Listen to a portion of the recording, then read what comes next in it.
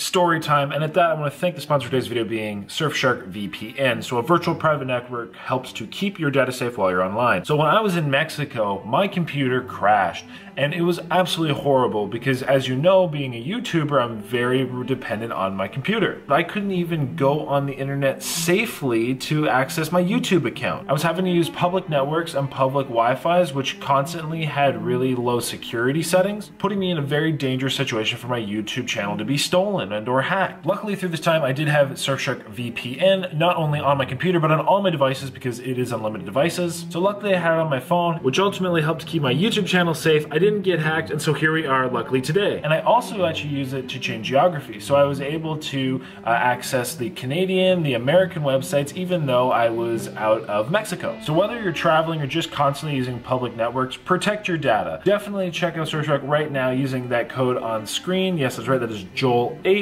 And you can click that link below, being surfshark.deals/Joel H. Plus, it actually also comes with a money back guarantee. And that'll actually give you 83% off and 3 months free. So a great deal. Definitely use that code, check that link, and now let's get to the rest of the video.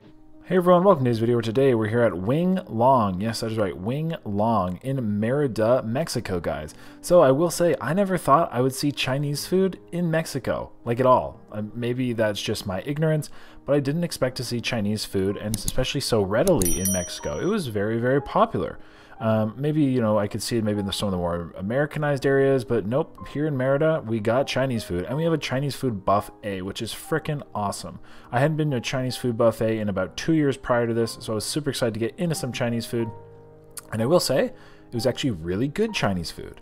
The Chinese food is definitely a lot more like a American style Chinese food, not like a traditional Chinese food.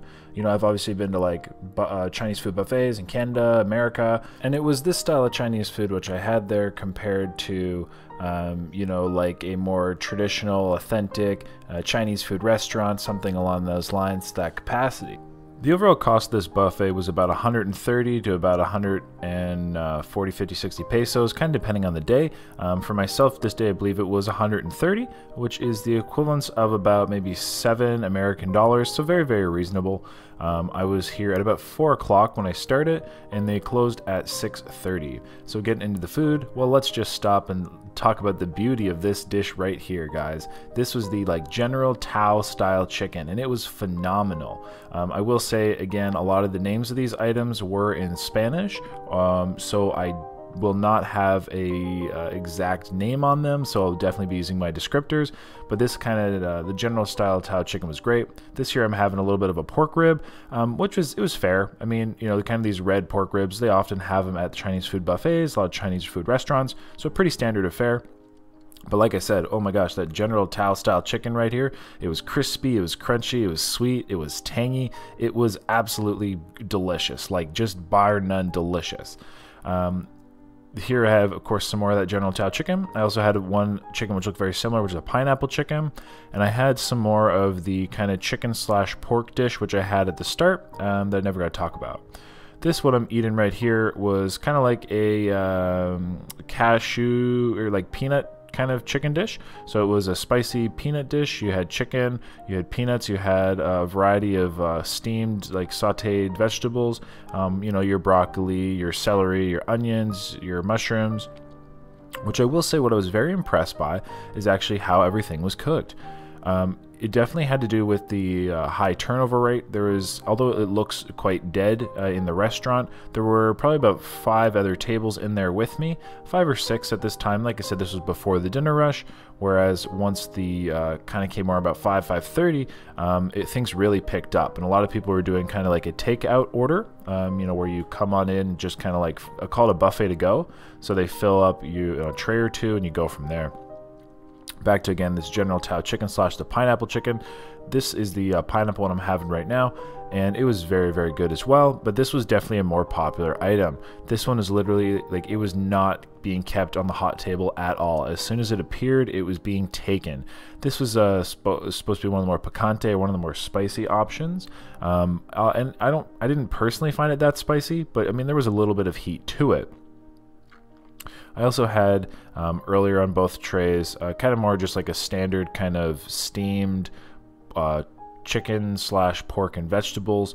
You know, I don't know how else to really describe it besides that, but a very kind of standardized, you know, dish that I would see at a Chinese food restaurant, and I will talk a little bit more about as it appears. One thing I will say is it was very, very salty as well, so you're going to see me drink my water. So on the second plate right here, we had a pile of kind of like a barbecue chicken, kind of like a rotisserie style. Again, I had some of my delicious kind of General Tao style chicken. Right here, we had that chicken dish with the peanuts as well. And then we had the kind of, again, this was a spicy pork and vegetable dish, basically. It was really interesting the way they did what they called their spicy dishes or their spicy items. So, for example, with this pork, it was pretty fair. Again, a nice variety of different vegetables, you know, sauteed in there. A little bit of a sweet sauce on it. I don't know really how else to describe it, but just like it's a dish you see at all Chinese food restaurants. It's vegetables, it's pork, it's sauteed, it tastes good. Just light kind of nice sweetness on it. I'll call it like a stir-fry sauce per se. That's actually what you could call it. Very comparable to a stir-fry. And then go on to this peanut dish. Again, as I was saying, the interesting thing with the hot and spicy items is, which I had earlier, like this exemplifying right here, is the chili peppers. The dishes were not hot throughout, like consistently, so it's not like there was a spicy sauce throughout. Rather, they had bits of peppers, whether it be dried or jalapenos. So you kind of had dishes that were a little bit more like hot spotted in the heat. So again, this is a piece of a jalapeno appearing in the one dish, you know, which were good. They were pretty spicy. Definitely the little dried chili peppers were definitely hot bits. So I wasn't just going to necessarily just eat them, you know, as I got them per se, like kind of like a landmine. So that was very interesting. I think like generally what I learned from this, because I'm not used to a lot of, you know, let's say dishes I eat, if they're spicy, being like only really hot spotted. I think I like, you know, kind of the consistent spice throughout. So it was very interesting though. But hey, I mean, that's basically what it was. I mean, essentially they were just taking the plain normal version of the item, whether it be the, you know, call it pork stir fry, and or they're just throwing in some, you know, dried chili peppers or a couple jalapenos. But hey, it's a way to diversify it and easy to do so.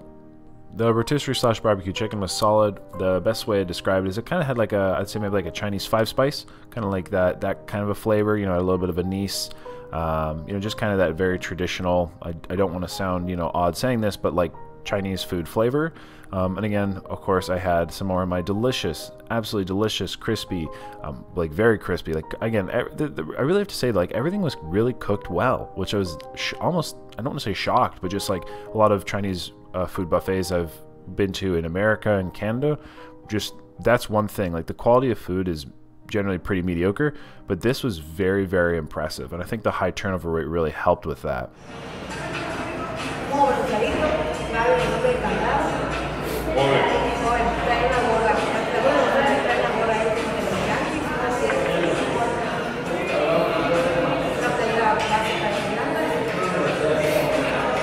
So you can already hear my sinuses running from eating that little bit of those spicy items, I guess you could say. Like I said, like eating a couple of those peppers. The dried chili peppers definitely packed a bit of a punch, but nonetheless, I was back to kind of, I'll call it the, you know, kind of pork, sauteed, you know, whatever, stir-fry dish, the spicy version with the jalapenos in it. So like I said, as long as the, you know, like I said, it was kind of hot spotted in the heat, but nonetheless, and like I said, really enjoying that General Tao style chicken.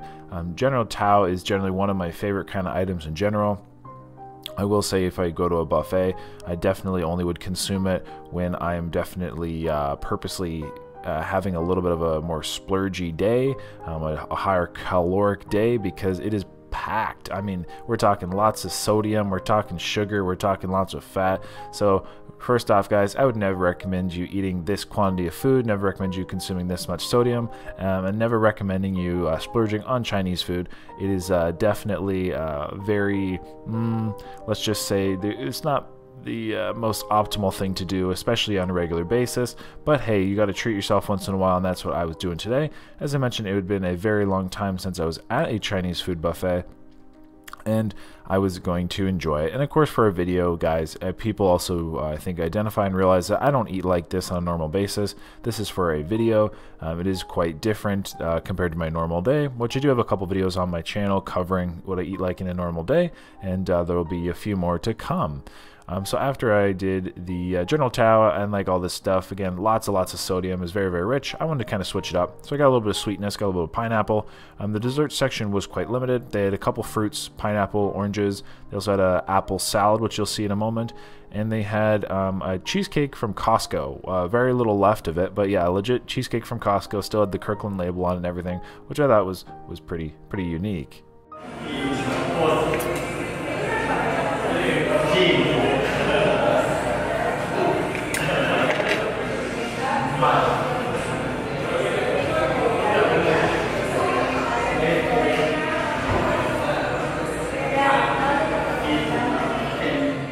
So for this round, I had a stir-fry kind of beef dish, kind of similar to the pork like I've been having, kind of into the sautéed beef, like a beef and vegetables, which was good. Again, same style of sauce, slivers of beef with the mixed of vegetables on there. We then also had, again, the apple salad, which I mentioned on the other plate, a little bit of pineapple. I had my favorite General Tao style chicken. Like I said, I don't know how many times I would have said General Tao in this video, but nonetheless, a lot. Okay, and I'm going to probably say it a couple times more. And then when we tried something new, I got some plantains. So they had some fried plantains, which is something which appears in a variety of different cultures. There's the plantains right there. Very interesting. I didn't know plantains were kind of a Mexican style thing, but they definitely saw them throughout the cuisine throughout our food adventures in a variety of different ways, often served with a sweetened condensed milk, sometimes with a bit of a cheese or a cream cheese on top, or they just call it a cream. So in like almost a half, I wouldn't say quite dessert fashion, but in kind of a dish which is like half dessert, half a side for a general meal. Kind of like in the United States, you might have like a sweet potato casserole, which was sweet potatoes, sugar, you know, you might have some nuts or some marshmallows in it. So it's like a very sweet, desserty, yet considered a side dish and not a dessert. I was definitely starting to heat up at this point. Just again, the amount of sodium was definitely hitting it. That blood pressure was rising. But I mean, overall, no complaints. I knew what I was doing when I was eating this much food. Here I am trying the manzana, the apple and cream style of dish, and the pineapple. The pineapple again was solid.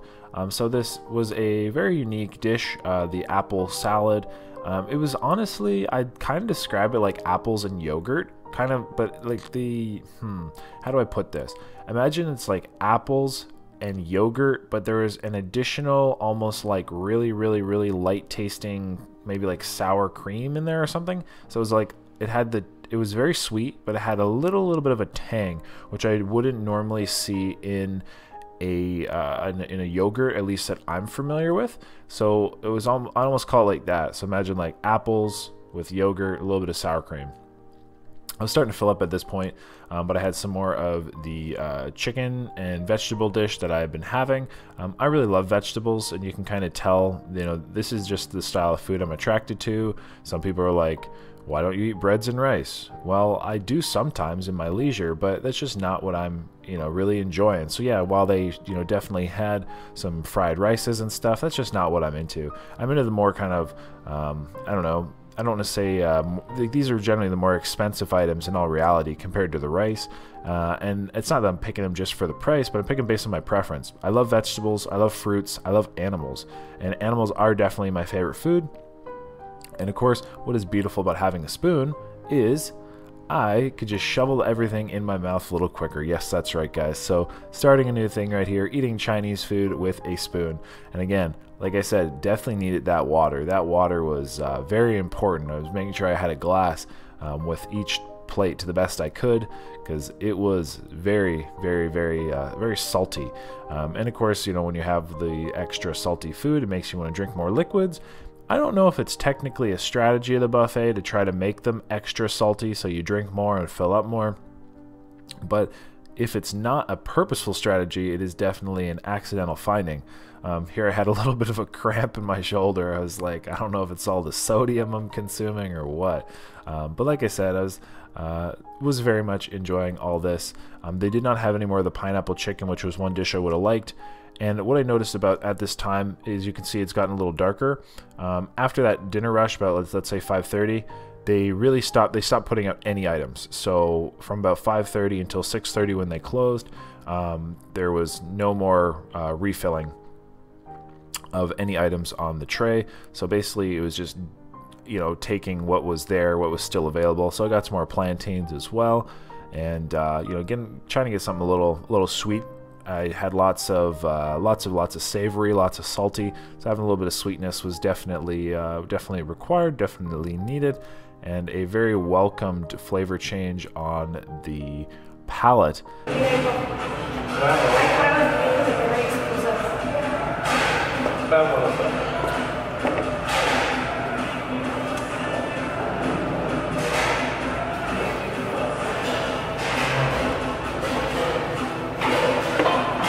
So kind of went and kind of cleaned up again some of the remaining items. So we had some more of the barbecue chicken, which again was pretty good. It's pretty solid. This one with the 5 spice kind of reminds me of rotisserie style. I had the remainder of the spicy pork and vegetable dish. I took the rest of the kind of General Tao style chicken. And like I said, by this time they were definitely coming towards a close. It was probably about 6. Again, they closed at 6:30. So, you know, I was totally fine with them not restocking the items. It made sense. It was sensical. And I'd been eating for, you know, let's say at least an hour and a half, maybe 2 hours at this point. But I'll say a good hour and a half. So I was ready to kind of finish up. I also got the last of the cheesecake, which again was the Costco style cheesecake, which they had there, which was good. It was a nice way to kind of end off on a sweet note. It was definitely again, deserved on the palate after eating all this. But yeah, definitely got my money's worth, guys. This was a great deal. I would definitely recommend Wing Long. Very much appreciate the hospitality, appreciate the staff. They were very friendly. It was operating in a cafeteria style service due to the pandemic. But yeah, seriously, it was overall a very positive experience. I really enjoyed it. Would recommend. So if I'm ever back in Merida, Wing Long, I will be back. So yeah, to that, everybody, hope you enjoyed the video. Until next time, stay happy, healthy, hungry, and of course, happy eating.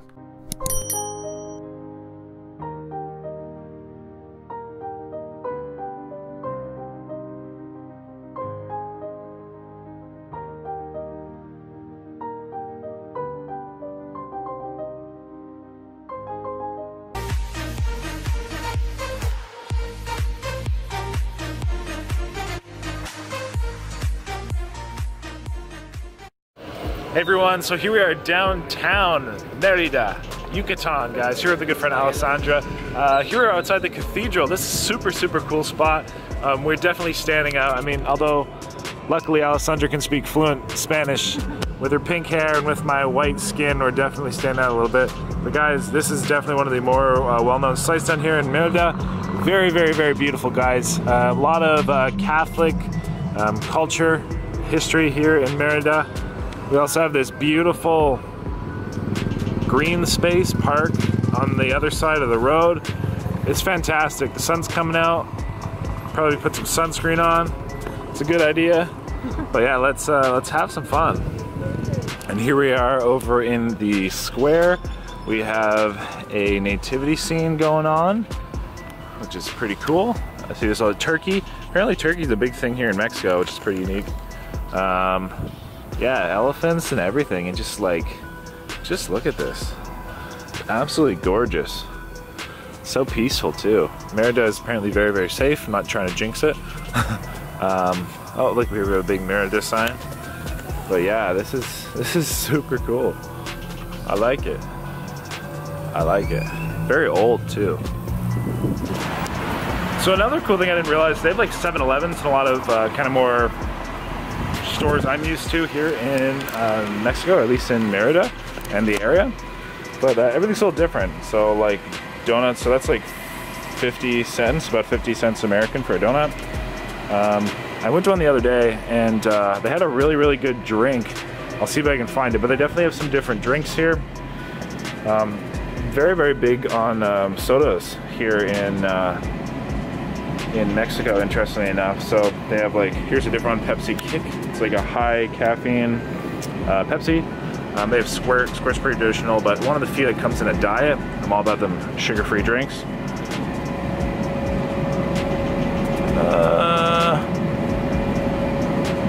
I think it's just a normal, yeah, basically 7-Up. Fresca here has sugar in it. They have these crystal drinks, which I never tried. Pretty cool though. They have those Be Light ones. Yeah, but they don't have the mango. Yeah, I had one of these the other day, Be Light, and I had it in a mango. It was the best thing ever. Do they have the bigger ones? That's why I grabbed the bigger one. Maybe there's different flavors and different things. But yeah, pretty cool. All right, so they didn't have the mango drink we wanted, but well, they pretty much did, but same kind, just like a sugar-free. This is agua feel. Just like don't cheat, so it's like not cheating water because it's sugar-free. Alessandra went with a lime or lemonade one. It's very, very, very good. Here I got a Jamaica, which is a flower, and let's give it a good old try if I can get it open here. You want to open it for you? Sure, thanks so much. T-shirts. Thank you. All right, let's give this good old one a try. Ooh, ooh. Yeah, it's really good. It's like I get like a red Kool-Aid vibe actually. Ooh. Try? Yeah.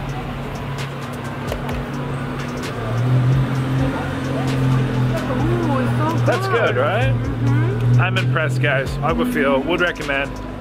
Pretty much, Sugar-free. yeah, anything sugar-free would recommend. With sin azúcar? Sin azúcar. Cheers. So here we are in a market. This is supposed to be like the authentic Mayan, like the more authentic stuff. These are not things coming from China. So more Mexican, more Mayan. And the place is beautiful. I mean, you know, obviously there's some hammocks and etc. But I mean, I don't know about you guys, but in Canada we just don't have holes in the middle of our buildings. Lots of different art pieces as well. They had some people here. Previously they had the ones with all the skeletons and stuff. We got some hats. I need a hat like that one. And yeah, wow, this is impressive. The Mayans definitely have much love for the skulls. This is super cool. Oh, I can imagine this house when it was just coffee. So beautiful. Let's here we have bejeweled beetles. Definitely, they're all alive. Wear them as a brooch, or I should call it like a roach. Get it? Alright everyone, here we are, we're on a tour bus. So this will take us around Merida, and we should be able to get some more history and see some of the sights. Merida is actually a lot bigger than I would have expected, I guess. Like, it's super, super cool. I was not expecting all this. Like, I knew it would be awesome, but like, it's really awesome. So yeah, let's have some fun.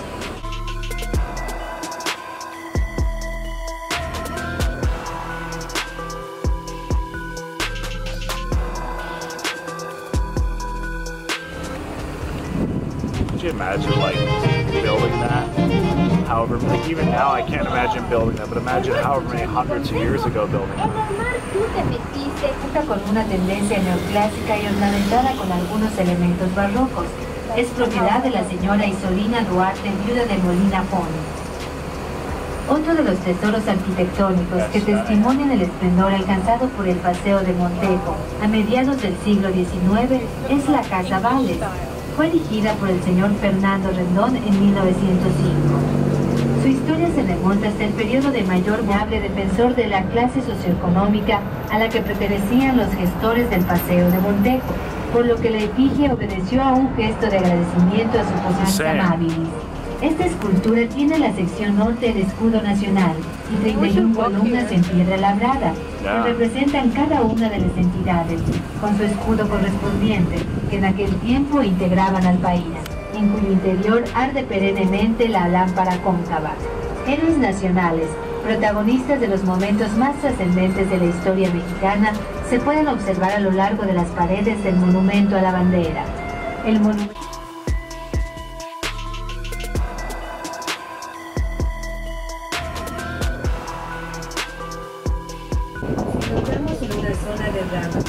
Watch your head. Part of the tour bus experience. You gotta duck. Yeah.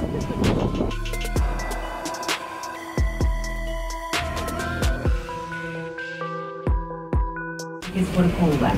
En los 60 por su gran demanda se decide Gotta watch yourself. aquí en Yucatán. Ya en los 70 por su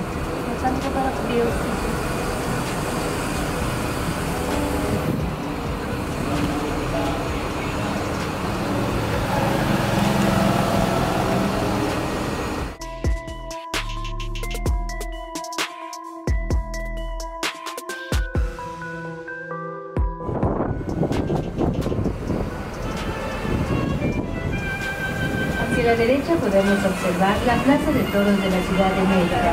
Fue inaugurada el 3 de febrero de 1929. Los planos se trajeron desde España para hacer una réplica de la Plaza de la Nación. Contiene un teatro al aire libre formado por un escenario con concha acústica, lunetario y pérgolas. En las tres partes de este conjunto se reparten columnas con el nombre de un país americano, el escudo y el mapa del mismo.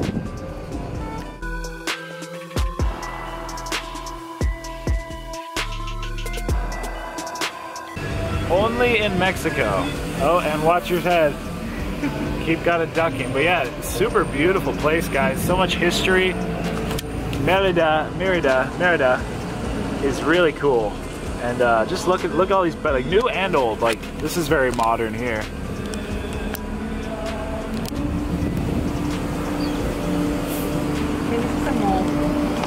Yeah, shopping center of some sort.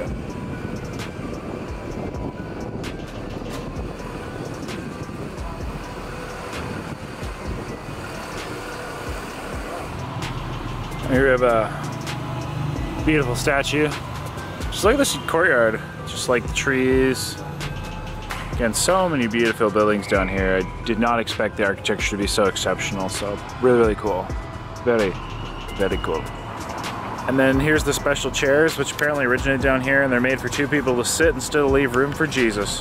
How cute. You and your loved one can sit beside each other and talk, but can't touch it all. Can't get too frisky. No caliente. Here in a bake shop, they have all kinds of different goods. There's a donut. So that's like probably like 40 cents American. These things look good. They got birthday cake, tiramisu,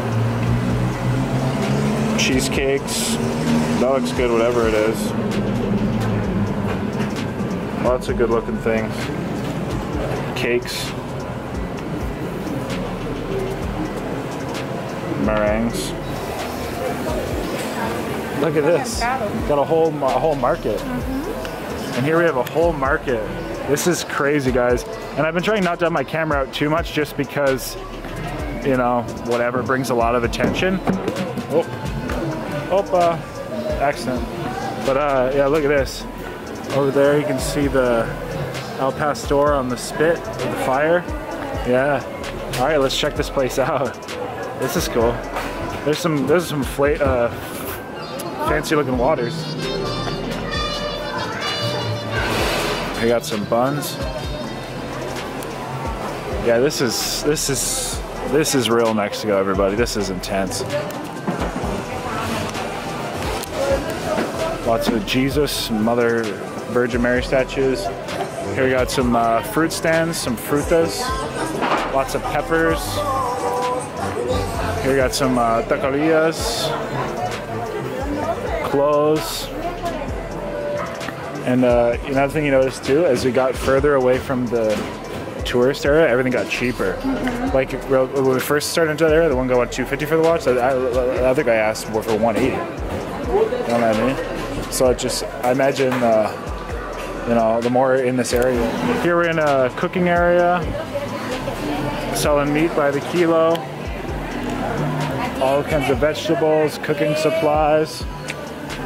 They, like I said, bring out the camera brings a lot of attention. But it's pretty freaking cool. This is it's like nothing I've ever seen before. Shoes, tomates, vegetables. Getting a coconut. Oh, one sec. Thank you.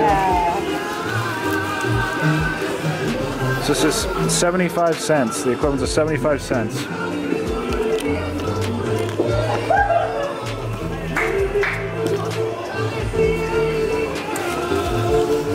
Not bad. Yeah. Coconut. Muy bien. How is it? Here we have some El Pastor. Making some tacos. We'll have to get some tacos here momentarily. And here we're in a butcher place. They have buy all your chickens, buy all your meat. I guess that's what you call fresh. But yeah, definitely a little different than our North American standards. Yeah. Alright everyone, thank you so much for watching today's video. I really appreciate it. If you click my face right here, you can subscribe. Yes, that's right. Click my face, subscribe guys. It helps me out, it helps you out. Then you don't miss an upload. And hopefully I can meet you when I come to your city. Also, click a video right here. I specifically picked 2 videos, yes that's right, 2 videos specifically for you right here. So click a video right now, get that going, and it's gonna end. So click one quick, let's go, and have a great day.